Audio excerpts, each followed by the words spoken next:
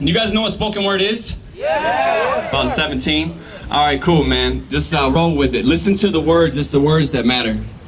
Have you ever been hopeless, broken, lost? Have you ever been moving really fast in life but felt like you weren't really going anywhere?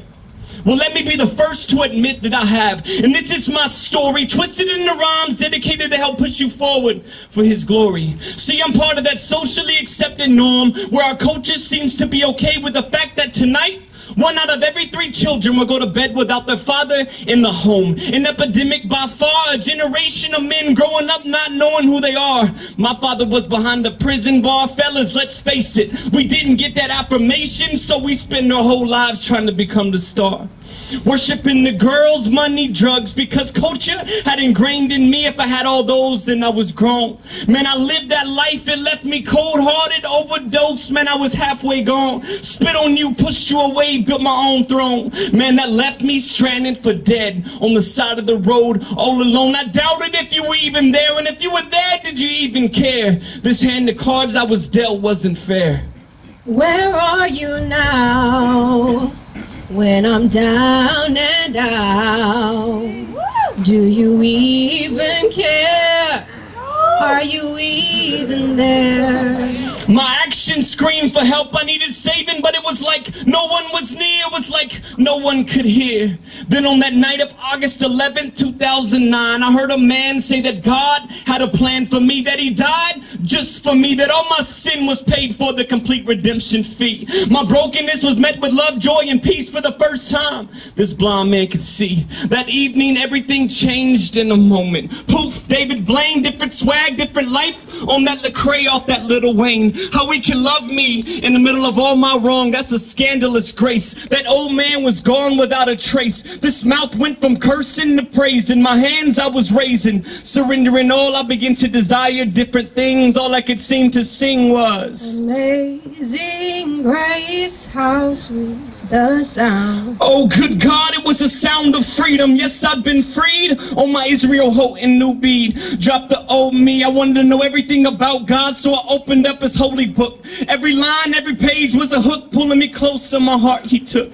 But it doesn't end there, because the God I serve is in the business of turning boys to men. So I had to tell my flesh, we've come to the end of the road. Boys to men. Stopped writing my own story, gave him the pen. New clay, perfect potter. On my Jeremiah 18:6, which was a crucifix, which inflicts a burning fire for the lost. I was clinging to that cross. You asked for all of me you have. My golden calf has been shattered. The Lamb of God has been raised. So let's proceed. He's as seed of the woman in Genesis to crush the serpent that would make the devil concede that we succeed. He's under our feet once and for all, my all in all. Even when I fall, he's the restorer and rebuilder of every broken down wall. No more other suitors, I'm captivated by your splendor. If that cross and your resurrection was you getting on a knee, my response is I do.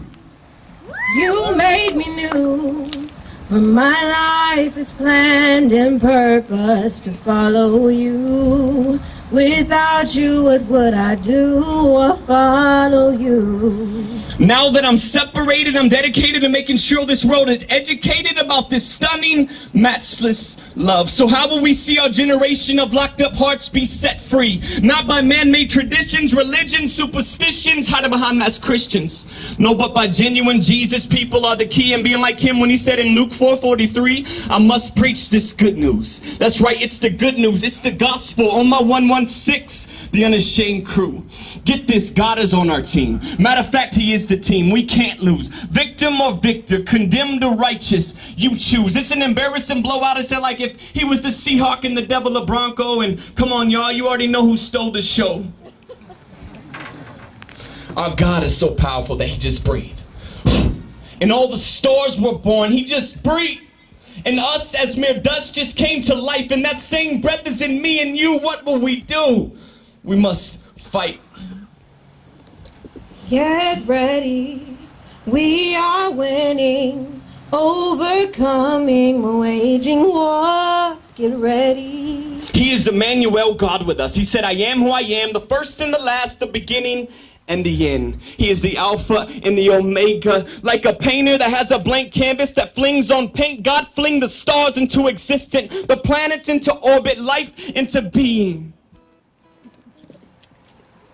I'll say tonight, ladies are not here, so I'm skipping that part.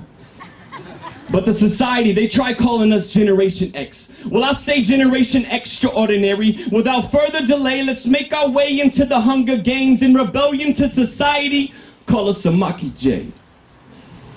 God is hiring. Perfection isn't one of his qualifications. See, he turned a stutterer into a public speaker, a murderer into a ruler, a shepherd boy into a king, some fishermen and some tax collectors into disciples. See, God doesn't necessarily need your expertise. He just wants a heart that is willing to follow his lead and discover the purpose that is in me. Put your hand over your heart. You feel that? It's purpose, it's humanity, it's life, it's perspective, it's God's spirit in you. We have a world to win for him. What will we do? We must fight. That's it. Appreciate that. Yeah, man, I just want to share for a couple minutes. Man.